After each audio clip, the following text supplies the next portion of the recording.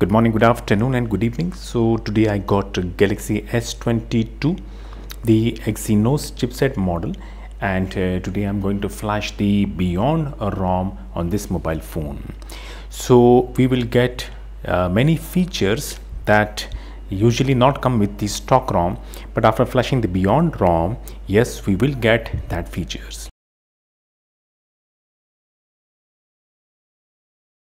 So if you are interested to flash the BeyondROM on your mobile phone, then the things you must know that your phone must have an Exynos chipset. This ROM is not working on Snapdragon. And second thing, we have to unlock the bootloader to get the recovery and to get the ROM. Now, how to flash the ROM? Watch the further video. Do not forget to like the video if you are getting help from my videos, and if you haven't subscribed my channel yet, do not forget to subscribe it. Stick with my channel. Thank you so much.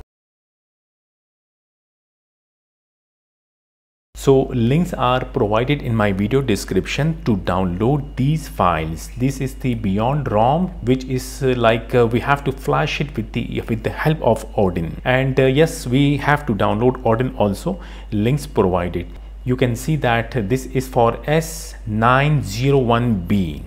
This ROM particularly will be flashed on S901B. In case if you have Exynos other model number, then you need to check the link, because this ROM will not work if your model number is not 901B, right? So after downloading, must extract the ROM file in same folder and must extract the Odin file also. Then open the extracted folder of the ROM file. So you will see many files which are having a tar extension. So these files can only be flashed with the Odin. And how to flash, let me show. So I will go back to my downloaded folder and I will open the extracted folder of the Odin and then double click to open the Odin. Click OK on this pop-up window and then Odin. We have to select the files according to the file name by clicking the slot. So first I will click the BL slot, then I will go to my downloaded folder where I have downloaded the files, and I will open the extracted folder of the ROM and I will double click to select the file starting from the BL, this one. Double click to select the file, then click AP slot, go back, double click to select the file starting from the AP, then click CP and double click to select the file starting from the CP, and then the last one CSC, double click to select the file home CSC, right? So the Odin is now ready. Coming back towards the mobile phone. Now there are a few things that we have to do, we have to do before starting the flashing procedure. And what are those? First of all, you need to check the mobile phone battery. It must be charged, right? And you need to save all the internal storage data. The data will get formatted. Then go to settings and you need to connect internet on your mobile phone. If you have a mobile data, turn it on, or if you have a Wi-Fi, then connect a Wi-Fi with your mobile phone. And after connecting internet, first check the software update. Tap download and install. Well, my mobile phone is up to date, right? I will go back and then I will go back and I will go to about phone. Yes, this is Galaxy S22. Model number is S901B/DS. I have got dual SIM mobile phone, so both numbers over here. Tap the software information. So the mobile phone is updated to the OneUI version 6.1, Android 14. Build number, if you can see, the last alphabet or digit is RYB1, right? Now tap the build number for 7 times. 1 2 3 4 5 6 7. Developer mode has been enabled. We'll go back, then we'll go to developer options and we need to turn on the OEM unlocking, but the OEM unlocking is actually restricted by the auto blocker, so we have to turn off the auto blocker also. I will go back, then I will search, taps to search BLOCK, this one, auto blocker. Tap to select it, then this one, turn it off. Okay, I will go back to settings and again I will go to developer options, and this time you can see that OEM unlocking is prominent now. So turn it on, because we have to turn on the OEM unlocking to unlock the bootloader, and also after turning on this OEM unlocking, the mobile phone will allow us to unlock the bootloader and the KG state will become checking. After doing this, go back, then go to accounts and backup. If you have Samsung account, sync it and then remove it, and in case if you are using Google account, sync it, must remove it to avoid issues later on. Go back, then go to lock screen and turn off the screen lock by selecting swipe. If you have done all these things, you need to power off the mobile phone. Now you need to check the data cable. The other side of the data cable must be connected with computer, and use a good quality of data cable for flashing for mobile phone charging. Right now the mobile phone is supposed to be power off. We have to boot the mobile phone into Odin mode. Press and hold the volume up key, volume down key, then connect the cable with the mobile phone. In few seconds, warning screen will get appears and release both keys. Now on this screen, press the volume up key for little long to boot the mobile phone into the bootloader unlocking screen. Long press volume up key, the another screen will get appears unlock bootloader. Press the volume up key to unlock the bootloader, or press the volume down key to cancel it. Yes, I need to unlock the bootloader to get the BeyondROM. So I will press the volume up key, but when mobile phone restart, immediately I will press the volume up key, volume down key to boot my mobile phone once again into warning screen. Right, pressing the volume up key, waiting for it, and then I will press and hold the volume up, volume down key once again to boot my mobile phone into warning screen. Now press the volume up key to boot the phone into Odin mode. Now the Odin mode screen is supposed to be KG state must show checking, the FRP lock must show off, the OEM lock must show off in a brackets U, which means that bootloader is already unlocked. So the phone got booted into Odin mode and connected already with computer, and Odin detected the mobile phone also. Right, simply I will click start to start flashing procedure. Now it will take a time, so we have to wait here.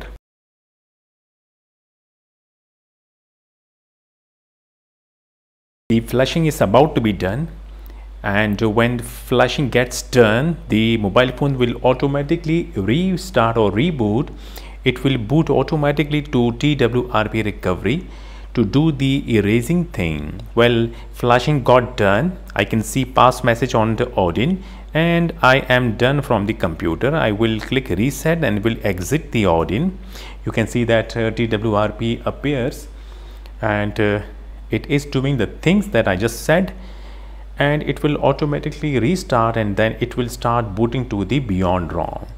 So I will go back to my downloaded folder, and right now I am done from the computer. So when the mobile phone started booting, we have to do one more thing, and that is check the cable must be connected with computer and with mobile phone also.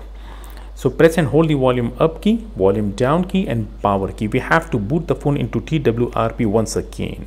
When mobile phone restart, release the volume down key first. Then when mobile phone Samsung logo appears, then release the power key. Just wait. 1, 2, 3, 4, 5. Now release the volume up key and wait. Let this mobile phone boot into TWRP. So when recovery appears, then tap the wipe, then tap advanced wipe, select Delvic art cache and cache, swipe. When done, go back, then swipe to factory reset. When done, then go back, tap format data, type YES, then tap here. When done, then tap reboot system. Now the phone will start booting, and it will boot finally, because the first time the mobile phone showing that it is booting, but it was actually a boot loop. Now I'm not pretty sure that this thing will happens to your mobile phone also, but it is happening with my mobile phone, and that is why I reboot into recovery and do the format data. Now the phone started booting, and it will finish the first boot, and finally the first boot completed. because when I flashed this ROM for the first time on my mobile phone, I was waiting, but the first boot was not getting completed. That is why I did the format data thing, because the phone, when it get the ROM, then it boot straight to the TWRP recovery, but then it reboots itself, not letting me to do the format data thing. That is why I rebooted into TWRP after when mobile phone started booting to the ROM. Now the first boot completed, I will complete the setup screen. First thing, after looking to the ROM, you will see that this is same just like a stock ROM. Yes, this look like a stock ROM, but actually this is not a stock firmware. This is actually a customized ROM. Galaxy S22 901B/DS. Tapping the software information. Software information screen is showing that the ROM is actually BeyondROM. BeyondROM version 6.0. And 25th March 2025, the date it got released. The ROM developer name, OneUI version is 6.1 and Android 14. The build number, this one, right? Few more things that coming with the ROM. So this ROM is pre-rooted, but if we install the Magisk that comes with the ROM in the extracted folder of the ROM, then the ROM will get rooted 100%. Right now alpha, you can see the icon is not prominent, but if you want to make the icon prominent, then you need to install the Magisk version that comes along with the ROM folder. Now let me show. I will go back to my computer screen. First I will allow my mobile phone to connect with the computer. Okay, I got the internal storage on my computer screen. Then I will go to open my extracted folder of the BeyondROM, and I can see that the BeyondROM coming also with the Magisk Alpha, this version, APK format.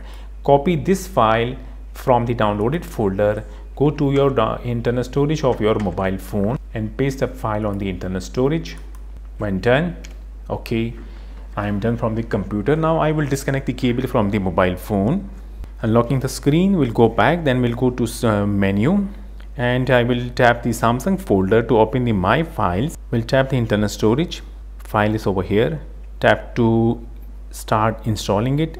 Give permission by tapping settings, then allowing, and then update. And going back to menu, now you can see that the alpha, which was not prominent before, now it is prominent. If I tap the alpha, the Magisk will get open. Requires additional setup. Your device needs additional setup for Magisk to work properly. Do you want to proceed and reboot? Tap OK. We have to do once to make the things to be working fine.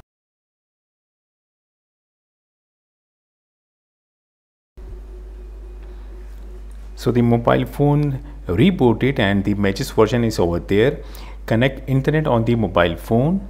If you have Wi-Fi, connect it. Otherwise you can turn on the mobile data. After mobile phone connected with internet, open Chrome, search for Play Integrity Fix, PLAYINTEG, this one, Play Integrity Fix. Tap it, then tap the first link, then tap the three dots and tap desktop site. Come here and tap releases and download the latest version, whatever version available.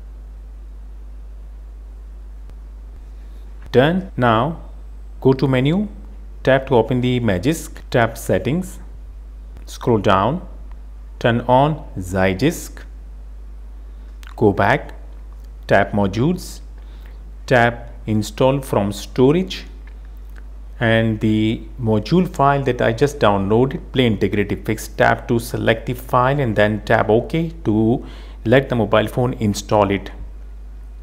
When done, go back to main screen, then go to settings, then to apps and search for PLAY. We have to clear the data of these two apps.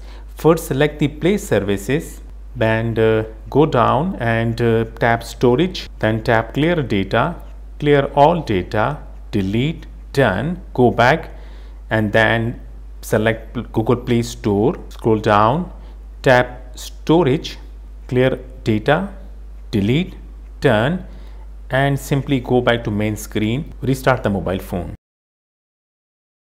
So the mobile phone finally booted once again. If I tap the Magisk application to open it, the rooting application, if you want to check the ROM is rooted, you need to download the root checker. If I go to modules, the modules is working perfectly. There is no red lines. Now logging your Gmail account, you will check the mobile phone will device certify, use the ROM the way you are using stock ROM. Do not forget to like the video and keep watching it. I will see you in my next video. Until then, goodbye.